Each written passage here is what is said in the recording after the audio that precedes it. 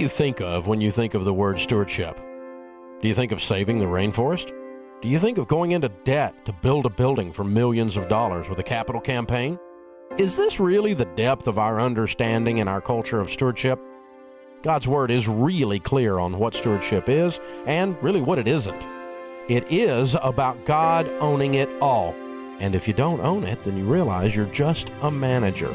God owns it all. When we get that, it changes us. It changes how we serve. It changes how we give. It changes how we spend our time, how we use our passions, how we approach our health, how we view our relationships, and it changes how we handle our money. It changes our legacy. It changes us when we realize we're managing it all for the glory of God. This is real stewardship.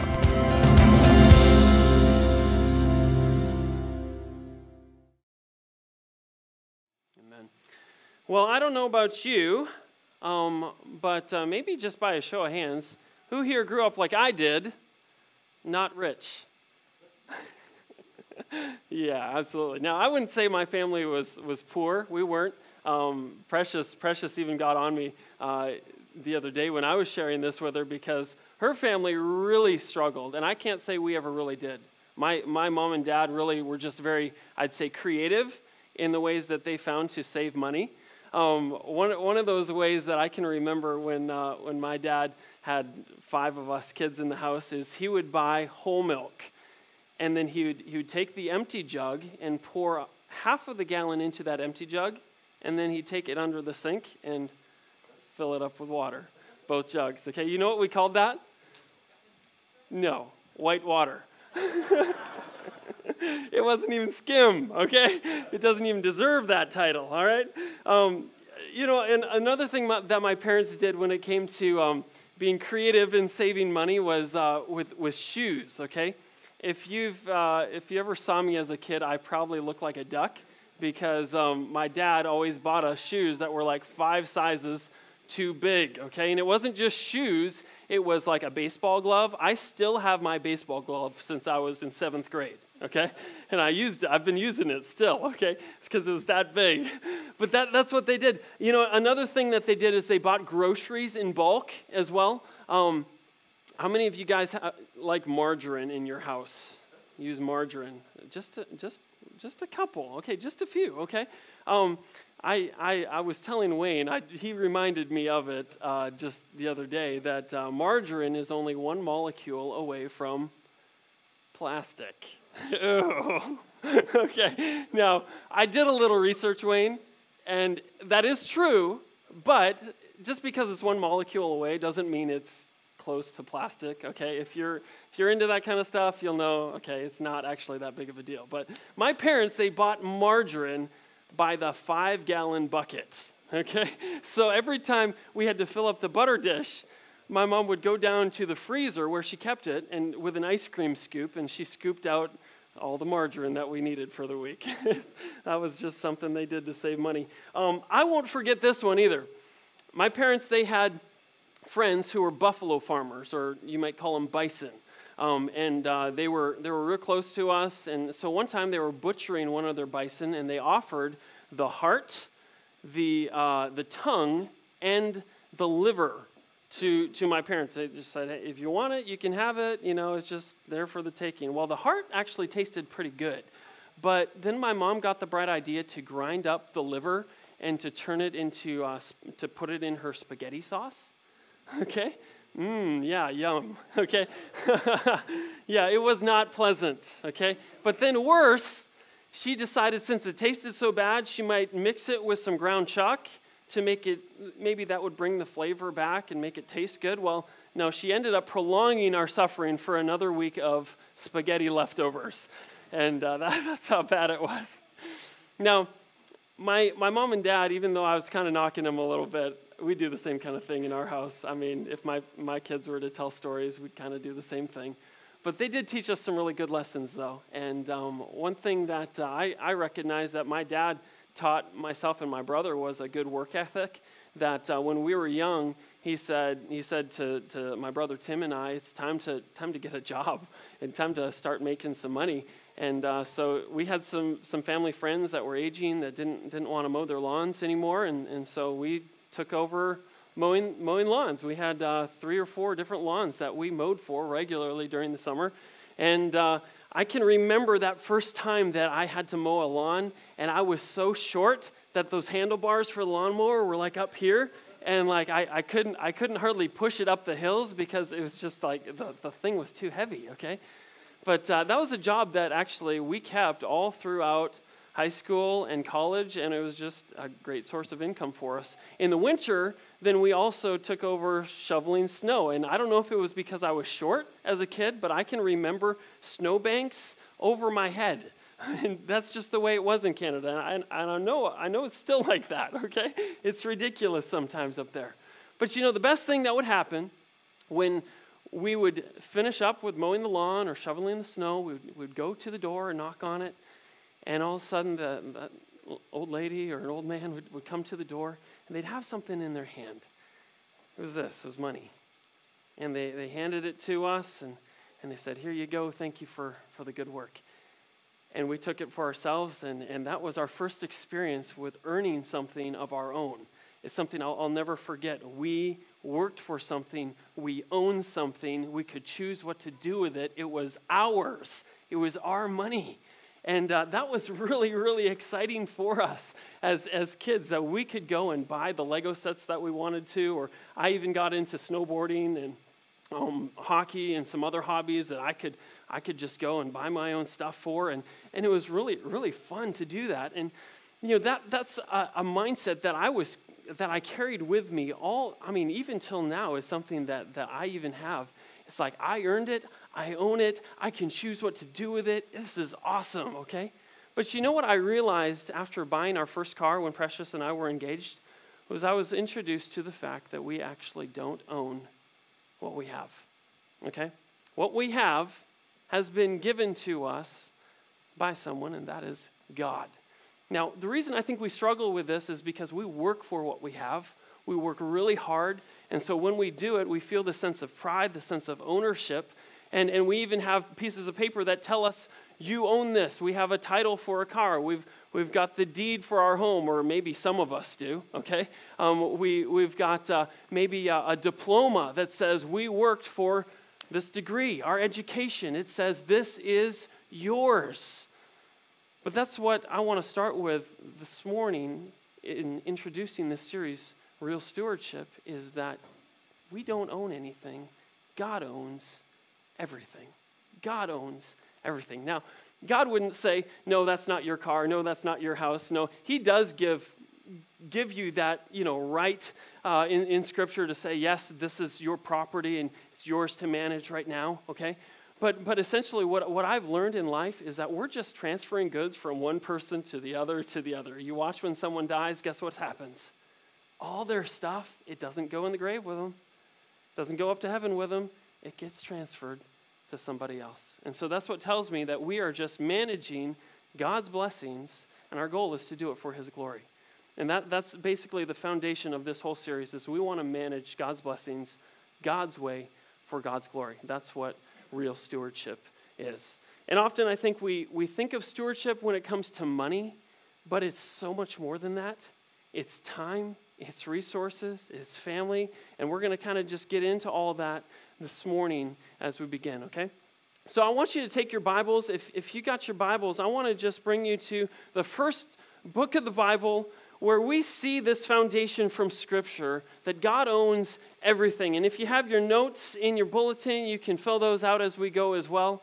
But we're going to begin with this foundation that God owns his creation. God owns his creation. We see this in the first few chapters of the book of Genesis. If we begin in the beginning of the Bible, the first words in Genesis chapter 1, verse 1 are these. In the beginning, God created the heavens and the earth. In the beginning, God created the heavens and the earth. So if God created it, then who owns it? Him. He owns it. Okay, I think we can agree on that. In chapter 2, though, we see what God gave to Adam and to Eve. It says there in Genesis chapter 2 that before the fall, God had given Adam responsibility over the earth to care for it and to steward over it, to manage it. It says this in Genesis chapter 2:15, that the Lord took man and he put him in the Garden of Eden to work it and take care of it. And it goes on in verse 28 that God blessed them and said to them, "Be fruitful and multiply, fill the earth and subdue it, and have dominion over the fish of the sea and over the birds of the heavens and over everything that moves on the earth." See, what we see right away at the beginning of Scripture is that God put Adam in a place of stewardship over what he had created, over the birds, over the fish, over the land, over every animal that lived. His position was a position of manager over what belonged to God. And I think that is really key. And that is something that if you can start with that, if you can ingrain that in your life, that what I have is not my own, it belongs to God, and I am simply a steward over it, it's going to change everything. It's going to change the way that you live your life. It's going to change the way that you use your money. If we see that we're stewarding over something that we don't actually own, we want to treat it the way that God would treat it. None of these things belong to Adam, as we can see. It's not so easy for us to see that some of our things don't belong to us. I think it's because it's so close to the beginning of creation. Now, I kind of ask at the beginning here, why did God put Adam in the position of a manager or a steward over what God had created? And I believe the answer is this. God desired for Adam to bring him glory and honor by stewarding over what he created. What's further, I think that God gave Adam's life value and meaning, purpose, by giving him work to do. Think about that. You may just view your work as something that's mundane, that you're just like, man, I'm just going to put in my hours so that I can pay the bills. But my goodness, if that's all you're doing, you are really missing out. Because God created work to be something that gives us purpose and value and meaning in this life. See, work happened before the fall. It did. So work is not a part of the fall. It's a beautiful thing. It's a beautiful part of life. And we have the privilege to be able to work. Now, I don't know if it's just me, but I get bored if I don't have anything to do. I get down, I get depressed, I get, in a funk. And it's when I get something to do, when I get a project, when I get, have a goal that I have to achieve, that's when I come alive. And I hope it is for you, because that's the way that God designed this life to be. That God gave you purpose in your work. And he created work so that you might bring him glory in that. All right? So, at the foundation, we hear God owns his creation. We're a steward over everything he has. But let's get specific, though. Let's get specific. This next point is that God owns us. God owns us. And that's where we're going to spend the most of our time this morning. The Apostle Paul, he said this, and we'll use this as just a jumping board for where we're going. He said this, "For you were bought with a price, so glorify God in your body." Every single one of you, every single child of God, whether or not you've trusted in him yet, or maybe you're just waiting, you've been bought by the blood of Christ. His shed blood on the cross has paid for your sins, took your punishment. You were bought with a price. Now, what does it mean that we were bought? Well, if you received his gift, it means this. Keep on going. In 1 Corinthians chapter 3, 23 through verses 4, verses 1 and 2, it says, "And you are Christ's." You are Christ's. Christ is God's. And this is how one should regard us, as servants of Christ's and stewards of the mysteries of God. Now, moreover, it is required of stewards that they be found faithful. Wow. So you may think that you're just a Lone Ranger Christian and that, it doesn't matter, what you do after you receive Christ. It says this, though, you've got a job to do. You are owned by Christ. God owns you. And furthermore, you are a steward of the mysteries of God. That is the gospel. And he says it's required that if you're a steward, you be faithful in that. You be faithful. So you belong to Christ. Your life is not your own. You belong to God. And if we can get those two things right, man, God owns everything, and my life is not my own. Man, what a way to go through life. What a selfless way to live. And I guarantee you, those people that you probably look up to, those people in history, they lived that way. Those faithful Christians of old, especially the disciples, the apostles, they lived that way. They knew God owns everything. My life is not my own. I'm here to glorify and serve my God. It's also freeing. There's this aspect of when we own something, we have this anxiety about it breaking or losing it, and it's freeing to know if God owns everything, then he's got it. He's going to take care of us. It says this in Matthew chapter 6, verse 25 through 26. This is a long portion of Scripture, and it's going to be familiar to some of you. But it's this statement from Jesus just expressing, hey, I own everything. You don't have to worry. You don't have to worry. You don't have to have anxiety about this life, about what you eat or drink. It says this. This is Jesus talking. Therefore, I tell you, do not be anxious about your life, what you will eat or what you will drink, nor about your body, what you will put on. Is not life more than food, and the body more than clothing? Look at the birds of the air. They neither sow nor reap nor gather into barns, and yet your heavenly Father feeds them. Are you not much more valuable than they? And which of you, by being anxious, can add a single hour to his span of life? And why are you anxious about clothing? Consider the lilies of the field, how they grow. They neither toil nor spin. Yet I tell you, even Solomon in all his glory was not arrayed like one of these. Verse 30, but if God so clothes the grass of the field, which today is alive and tomorrow is thrown into the oven, will he not much more clothe you, O you of little faith? Therefore do not be anxious, saying, what shall we eat?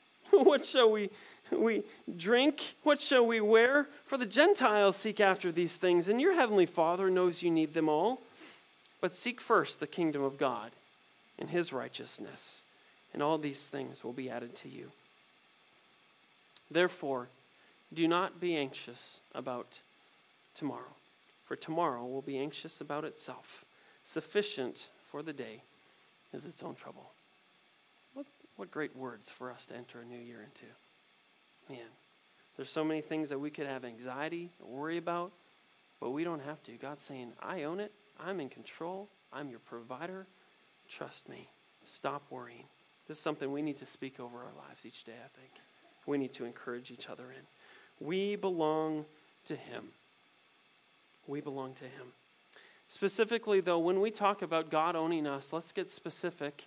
If you got your notes here, let's get specific as to what Scripture says specifically God owns when he says God owns. When it says God owns us, first of all, I believe it means that God owns our bodies. God owns our bodies. In 1 Corinthians 16, verses 19 through 20, it says this, or do you not know that your body is a temple of the Holy Spirit within you, whom you have from God? You are not your own, for you are bought with a price. So glorify God in your body. You know, our bodies, it says right here, are temples of the Holy Spirit. He lives in each one of us. If you have received Jesus, the Holy Spirit has come. He's indwelling within you. He's empowering you to live the Christian life. And so your body then becomes a dwelling place for God. It used to be in the Old Testament that there was a physical building, a structure where God resided. But in the New Testament, in these days, he sent his Holy Spirit to dwell in each one of us. That is a blessing.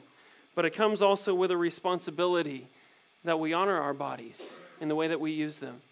Scripture speaks of ways that don't honor our bodies. Let me just bring up this verse from Galatians.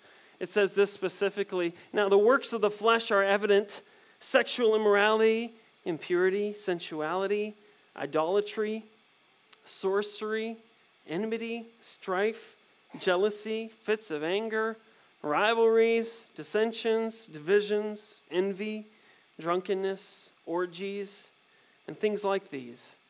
I warn you, as I warned you before, that those who do such things will not inherit the kingdom of God. Wow. Now, the great fact of the gospel is that because of these things, we're condemned. We're sinners. I mean, you probably read these. Don't read them from the standpoint that that's out there, okay? That's us. This is us, okay? Let's just be honest, okay? Maybe except for a handful of the things that were just stated in this passage. This is me. This is you. We don't deserve heaven. Okay, we've been bought with a price, the grace of Jesus. And the fact that he's bought us, he's called us his own, he's redeemed us, he's brought us to God, means that our bodies we should treat as temples of the Holy Spirit. Now, there are some things that maybe we don't consider to be sinful, things that we do to our body. Maybe it's lust. Maybe it's addiction sexually. Maybe it's drinking or smoking. Or this is a big one for us: overeating, laziness, jealousy. Maybe it's just simple as not exercising, not taking care of our body. Maybe we've just gotten discouraged. I know how that is. But the fact is that God desires that we use our bodies to bring him glory. And when you exercise, it can be an act of worship. You know that? Some of us really love to exercise. Use it as an act of worship to God. Maybe pushing yourself away from the table or from that party platter at the New Year's Eve party, okay, would be an act of worship. It is. We're taking care of our body for doing that. Could be that going to bed at a decent time could be an act of worship for us. In whatever we're doing, whatever way we're using our body, we're saying, God, I thank you for this temple that you've given me. I want to use it for your glory. Because I don't own this. You own it. You dwell within me. You bought me. And I want to thank you by the way that I use my body. Let's keep on going. Our bodies are stewardship from God. Secondly, our time. Our time is a stewardship from God. We don't think about time very often. You know, maybe we'll check the watch and see, oh, man, he's going a little bit long, or I have things to do today, right? But, man, each one of us, God has given to every single one of us, no matter what we do with our work, no matter how many kids we have, no matter where we are in whatever stage of life, God has given us 60 seconds in each minute, 24 hours in each day, 160 hours in each week, and 52 weeks per year, and so forth. We could even say that he's given us 70 to 80 to some of us 90 or 100 years. We've been all given the same amount of time each day, and we are to live it for the glory of God. There's a few verses that teach us this, that tell us that our time is not our own. Psalm 90 verse 12 says this: "So teach us to number our days, that we may get a heart of wisdom." Teach us to number our days. What would that look like in your life? Asking yourself in the weeks and days ahead, man, how can I make the most of these days for the glory of God? Not just for my own glory, not just for the furtherance of my own career, but furtherance of God's glory. How can I do that? Hebrews 9:27 says, "And just as it is appointed for man to die once, and after that then comes judgment." Every single one of us will die. Unless the Lord returns, which we pray he does, every single one of us will die. There is a 100% mortality rate. There is. So it's appointed for man to die, and we all will face the judgment of God. Ecclesiastes 3 verse 2 says this, that there is a time to be born, and there is a time to die. Each one of us, we know that we have an appointment with death. That is fixed. It's going to happen. And so what we choose to do, how we spend our days, matters. It matters if we want to bring glory to God. And so that's what I want to ask you, is how are we doing with managing our time?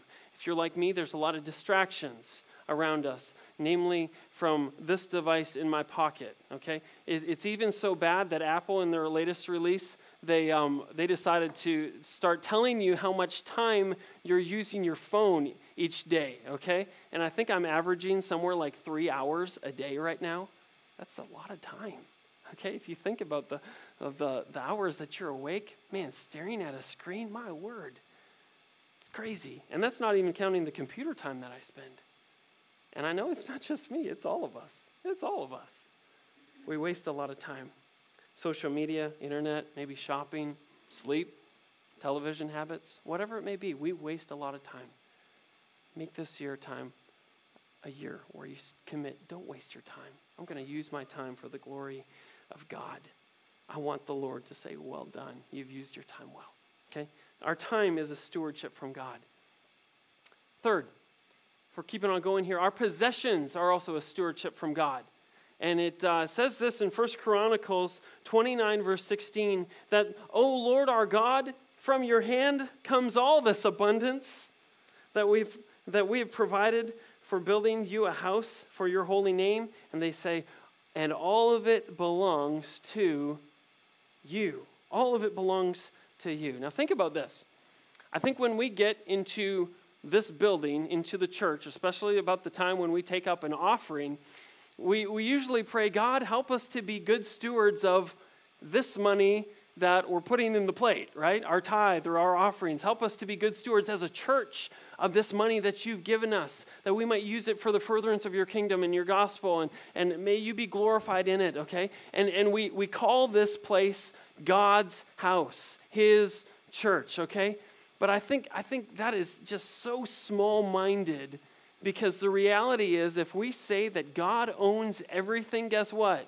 He doesn't just own that money in the offering plate, or that money that's in the general fund, or what we plan to spend this year as a church on furthering God's kingdom. No, God owns it all. He owns every single dollar in your pocket, every single dollar in your bank account, in your investments, whatever it may be, your cars, your house, your boat, your toys, wherever it is, God owns it all. It's all his. It's all his. And so let's change our thinking in that. It all comes from the hand of God. He's given it to us that we can manage it for his glory. Okay, so our possessions, our body, our time, it all belongs to God. It's a stewardship from him. Let's get that mindset. Got two more. Our families are also a stewardship from God. Aren't our families a blessing, especially this time of year? We realize how precious a gift our families are. And there's some words in Scripture that tell us this about our children. First, it says in Psalm 127:3, behold, children are a heritage from the Lord. Children are a heritage. They're a blessing from God. And that is something that sometimes we forget. Let's remember that when we're frustrated with our kids. Those of you that are parents, or maybe you're frustrated with your old adult kids right now. I don't know. But let's just remember, they are a blessing, a stewardship from God. Each one of the children that God has blessed us with, or the grandkids, or the family members that God has put in our family, they are a blessing from God. Let's view them in that. Also, husbands, remember this, Proverbs 18:22 says, he who finds a wife finds a good thing. Okay? Your spouse, men, your wives are a blessing from God. You found a good thing in your wife, okay? Treat her that way. And women, vice versa, okay? Honor, respect your husband. Men, love your wives. So the Bible teaches us, our families, they are a stewardship from God. They are. And so let's live that way. Let's live in a way that we are going to give an account to God for the way that we stewarded our use of our children, our use of our marriage. Whatever it may be, let's view God as giving them to us for his purpose, for his glory. All right? Number 5, we're going to close out with this, because I think it's important that we realize this. Stewardship is not just about money. It's, as I said, it's about everything. God owns everything, using all of our resources to glorify God. But our money specifically is something that God has a lot to say about, and actually next week we're going to actually just focus right in on that, because I think it was somewhere around 10% of what Jesus said actually had to do with money. Because money is just usually an amplifier, if you know what I mean. If we have a little bit of money and we use it in a certain way, guess what we do when we get a lot of money? We use it that same way in just bigger ways, okay? And so money shows us really our heart. If you look at your checkbook and see how you spend your money, I'll show you what you love, what your priorities are, okay? And so our money just shows us where our heart is at in regards to our relationship with God. And so just as he's provided us talent and abilities, or he's provided us with health and strength or jobs for work, he provides us with money that we might honor him. Now, one thing that I would say is it's easy as Christians to think, well, if I'm giving a tithe, then I'm giving God what he wants, okay? If I'm giving 10% off the top, then I'm giving to God what he expects, and so I can use the rest for whatever I want, okay? But let's just change our thinking in that way again. Just as we said with our possessions, God owns it all. God owns it all. And so let's live that way in the way that we use our money. We should always be asking these questions with every dollar of every paycheck. How can I use this money to honor and glorify you, God? How can I be a good manager of what you have given to me? Maybe it's time to take a look at your finances and reprioritize. Here's just some basic principles that I've learned from God's word and also from life. It says, put God first. Learn to live off of 90%. Learn to live within my means. Save all I can. Make wise investments. And lastly, take advantage of God-sent opportunities. Just some basic things that we've learned in our family. All with the goal that one day we're going to have to give an account. We're going to have to give an account. If you stand before God, will he be pleased? Will he say, well done, you good and faithful servant. You have stewarded what I have given you well. I don't know about you, but I want God to say that about the way that I used my time, my talents, my family, my possessions, and my money. All of those things I want God to be honored with. In conclusion, let's just be reminded this from 1 Corinthians. You have been bought with a price, and that's our motivation. The love, the grace of Jesus Christ on our lives. You've been bought with a price. Therefore, glorify God with your body. See, he owns us because he paid for us with his shed blood on the cross. It says in a famous hymn, Jesus paid it all. He paid it all. All to him I owe. Sin had left a crimson stain. He washed it white as snow. Praise the one who paid my debt. Praise him and raise this life up from the grave.